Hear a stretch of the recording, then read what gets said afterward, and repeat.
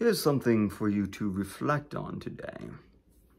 How do you respond to adversity?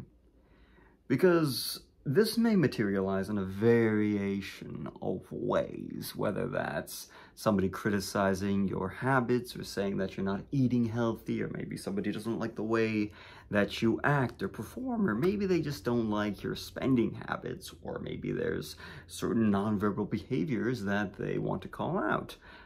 The question, though, is how do you respond to the criticisms of life? Like if somebody used to say, why aren't you following your passion? Why aren't you spending more time trying to find a job that's going to make you more money? When you're confronted with that, do you pull away? Do you get defensive? Do you start saying, well, how dare you ask me that? I'm trying my hardest and it's just not working for me. Or do you get sad and stop talking to individuals and just become a recluse and watch television and just feel sad about it? Or do you take action? Do you start doing things differently so that your life actually is evolving into the life that you want to have?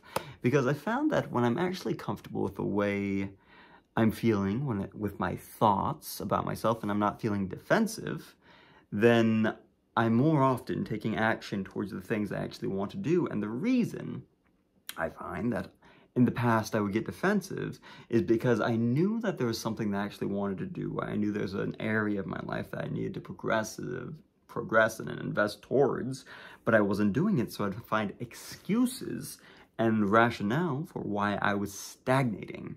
And unfortunately, that would have me being dishonest with not only myself, but other individuals, justifying my stagnation, reasons why I should remain dormant as an individual. But when you get to the point where you can honestly say what you're feeling, like, maybe you're currently on unemployment and a job opportunity comes up that doesn't pay you as much, you feel like you can't tell the truth. But if you're actually comfortable with who you are, you'd be like, well, financially, this doesn't make sense for me because I'm going to get more from unemployment and that's going to end soon. And the job only pays like $300 less than I will get on that. So having the ability to be honest about why you can and cannot do things, or maybe with decluttering or getting rid of things. It's like, instead of just getting defensive as individuals might, I've done it with my clothing in the past or my books because I like a lot of my books, but then I found the reason I was holding on to them is because it was the opportunity to share knowledge, and finding value in that and being able to spread information was something I very much value and enjoy. But getting defensive and attacking the individuals, like, how dare you ask these questions, was an unhealthy response in my world. So once I became comfortable in my rationale for doing things, I was able to better navigate the direction I wanted to go in life. So, for example, in the book, The Subtle Art of Not Giving Enough by Mark Manson, he recommends having individuals, like designating and talking to an individual and having them say that they will call you out on your BS, the things that you do, say, the habits that are unhealthy, and call you out when you do it, and then not attacking them when they call you out. So when I was in prison doing our first 40-day study, I had designated the role to Janine. I'm like, Janine, if I start doing something, I need you to call me out. I need you to hold me accountable to my word. So the very next day, because she agreed to do it, she called me out on some complete BS justification, high horse topic. I think it had to do with politics, but I can't quite remember. She called me out and I got extremely defensive instantaneously. I was like, how dare you call me out on this? I'm never going to share my emotions with you. I'm going to be locked down. Goodbye to Daniel. No more of this.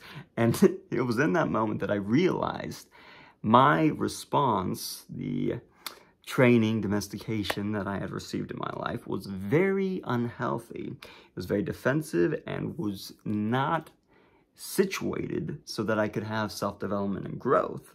And right after that, I completely changed the way that I was engaging in this discourse, because it was a narcissistic response. It was one that believed that I was righteous in my feelings and that I was justified, but it was complete BS. So being able to call ourselves out being able to navigate and recognize what we actually genuinely want and the direction that we're going and the reason that we're giving the justifications that we have can be highly beneficial when trying to discover the path that we want to get down. So, if your current responses towards questions or inquiry are defensive, anger, or reclusiveness, and isn't genuine honesty, then there might be an area for you to work on.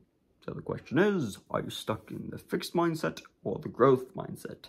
This is how things will always be, or how can I navigate and change? How can I grow past this? So that's our thoughts to reflect on today. Thanks for tuning in. Toodles.